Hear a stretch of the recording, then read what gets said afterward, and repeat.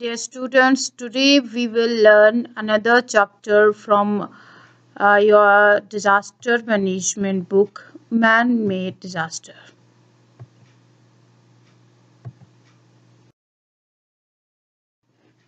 What's a man made disaster?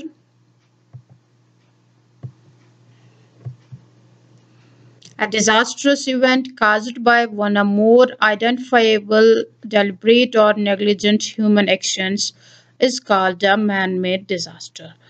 कोई भी ऐसा तबाहकुन वाक़ा, कोई भी नुकसानदेह वाक़ा जो इंसान की एक या दूसरी गलती से चाहे वो डेलिब्रेट एक्शन हो या गफलत की वजह से हो तो उसे हम मैन मेड डिज़ास्टर कहते हैं। यानी कोई भी ऐसा इवेंट, कोई भी ऐसा वाक़ा जिसका काज़ ह्यूमन काज़ हो उसे हम मैन मेड डिज़ास्टर कहते हैं।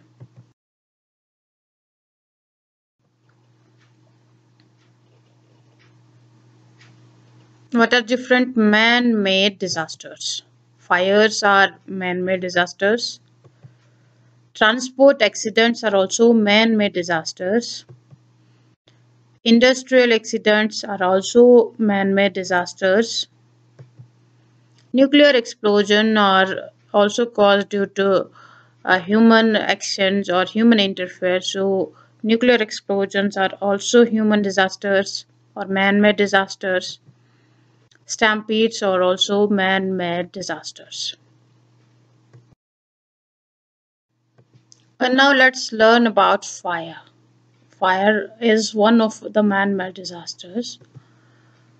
अब प्यारे बच्चों ये जो फायर है ये इंसान के लिए कंफर्ट भी है और इंसान के लिए एक डिस्ट्रॉयर भी है।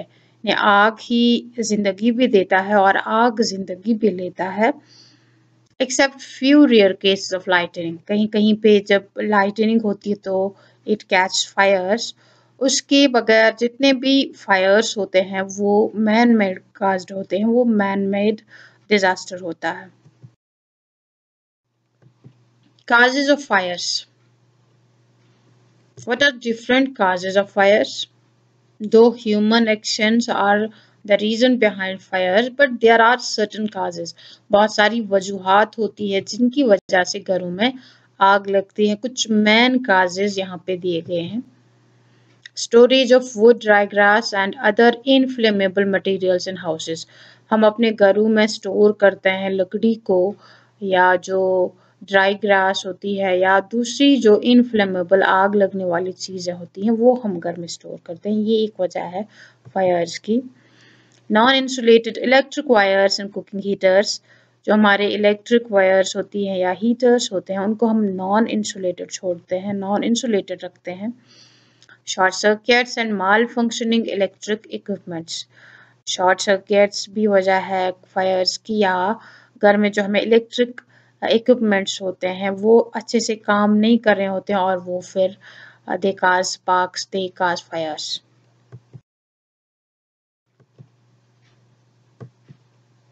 Throwing of cigarette butts in fire prone areas.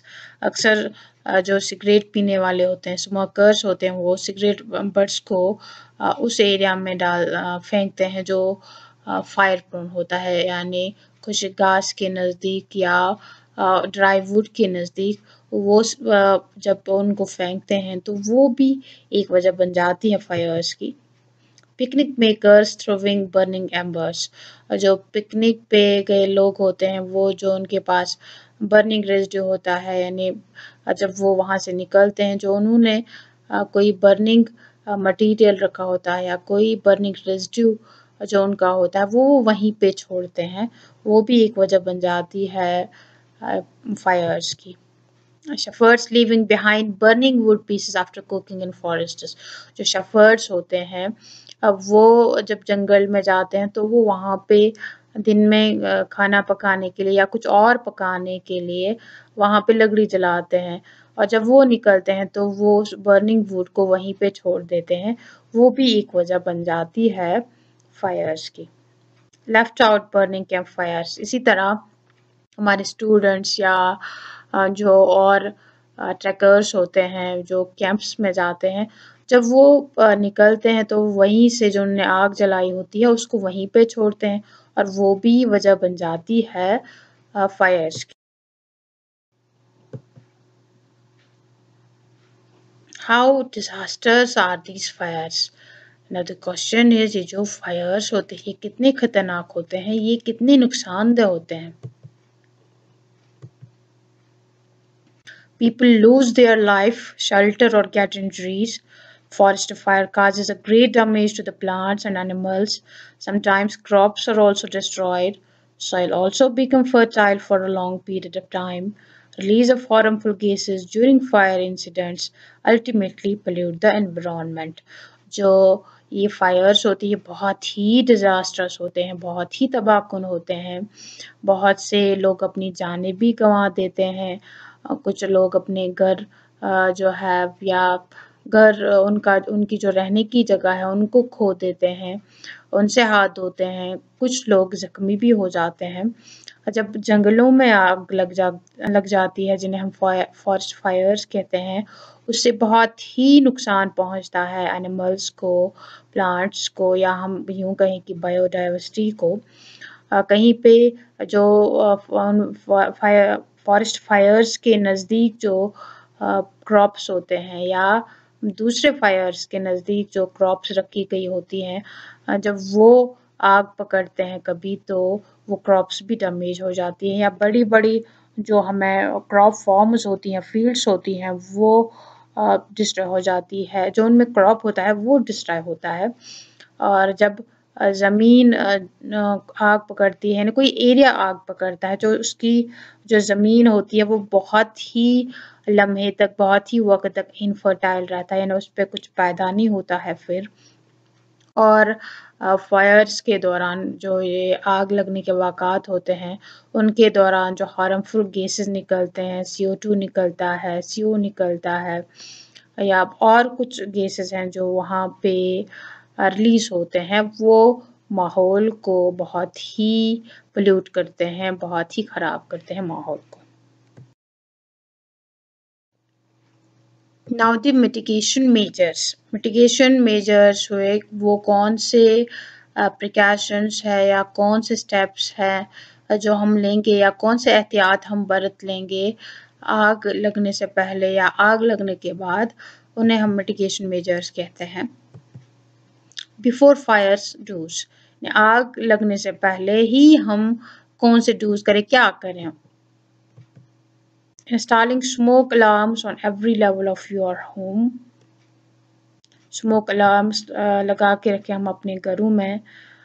जो हमारी विंडोज़ होती है हाउसेस की, उनको हम नेल करके ना रखें, पैंट की वजह से उनको बंद ही ना रखें। हम चेक करें कि कहीं कहीं पे कील तो नहीं लग गया और जो हमारी विंडो है वो बंद हो गई है, या पैंट करने के बाद कहीं वो बंद तो नहीं हो गई है, ताकि कभी अगर फायर्स की वजह से हमें भागना पड़े तो भागना मुश्किल हो जाए। कीप स्टोरेज एरियाज क्लीन, घरों में जहाँ हम स्टोर रखते हैं या दूसरी जो स्टोरेज हमारे एरियाज हैं उनको हम साफ रखें। Not to store inflammable material in houses, जो आग लगने की चीज़ें हैं, घास, लकड़ी, उनको हम घरों में ना रखें। Keep heating units regularly inspected and cleaned, जो घर में हमें हीटिंग यूनिट्स होते हैं, गैस हीटर्स होते हैं या दूसरे हीटर्स होते हैं, उनको हम रेगुलरली चेक करें, साफ रखें।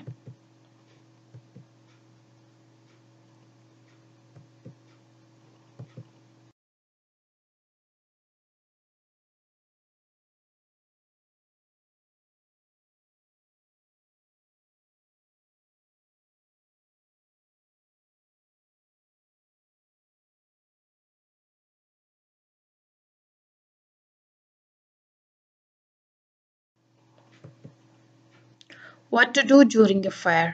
जब आग लगती है तो हमें क्या करना चाहिए?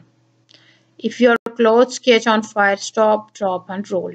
अगर फायर्स के दरमियान किसी इंसान के जो कपड़े हैं वो उनको आग लग जाती है तो एक इंसान को रुकना चाहिए, फिर कपड़ों को निकालना चाहिए या बैठ के फिर रोल करना चाहिए। रनिंग में जो आग है वो ज़्यादा फास्ट चलती है, ज़्यादा फास्ट लगती है, तो बिल्कुल भी भागे नहीं, हम रुकें और फिर रोल करें। उसकी वजह से जो आग है वो फैलती नहीं है। Crawl low under any smoke to your exit as heavy smoke and poisonous gases collect first along the ceiling. हम कोशिश करें नीचे क्रॉल करके, नीचे झुक के चलने की। अगर हम जा रहे हैं किसी स्मोक एरिया से, हम बाहर निकलने की कोशिश कर रहे हैं, क्योंकि जो पॉइजनस गैसेस है वो ऊपर ज़्यादातर होते हैं, तो अगर हम खड़े रहेंगे तो मे बी ये चांसेस है कि जो पॉइजनस गैसेस हैं उनको हम इनहेल करें या वहाँ पे ज़्यादा लेवल हो पॉइजनस गैसेस की, और उससे हमारी जो ब्रीदिंग है वो स्टॉप हो सकती है। Close doors behind you as you escape to delay the spread of fire. अगर हम घर से भाग रहे हैं, घर से बाहर निकल रहे हैं, तो हम दरवाजे को बंद करके रखें ताकि आग बाहर तक ना फैले या आग का जो फैलाव हो वो रुक जाए। Call the fire service by dialing 101. हम फायर सर्विस को कॉल करें, उसके लिए डायल करना होगा हमें 101. What to do after fires? Cover burns to reduce the chance of further injury or infections. Pour cold water on the burnt parts of the body. Evacuate immediately if you find smoke after entering a damaged building. If there is any safe or strong box, do not try to open it. It can hold intense heat for several hours. Call police or fire services for immediate help. अगर हमें burning जो injuries है वो लगी है, अगर injured है, हम बर्न इंजर्ड हैं, तो हम कोशिश करें जो बर्न्स हैं उनको कवर करने की, ताकि उनको ज़्यादा इंजरी ना हो और इन्फेक्शंस ना हो। जो बर्नड एरिया है, जो हमारे बर्नड एरिया है, उनको हम ठंडा पानी उन पे डालें। अगर हमने देखा कि जहाँ किसी बिल्डिंग में, किसी लगे हुए मकान में हम गए और वहाँ पे अभी भी स्मोक है, तो हम वहाँ से भागने की कोशिश करें, बाहर निकलने की कोशिश करें। अगर हमारे घर में कहीं पे कोई स्ट्रॉन्ग बॉक्स है या सेफ बॉक्स है, बड़ा सा कोई बॉक्स है, तो हम उसे जल्दी खोलने की कोशिश ना करें, क्योंकि वो जो बॉक्सेस होते हैं वो बहुत देर तक, वो कहीं घंटों तक हीट को रिटेन करते हैं। Call police or fire services for immediate help. अगर आग कहीं पे लग जाती है तो इमीडिएट हेल्प के लिए आप पुलिस या फायर सर्विसेज को कॉल करें। Thank you so much.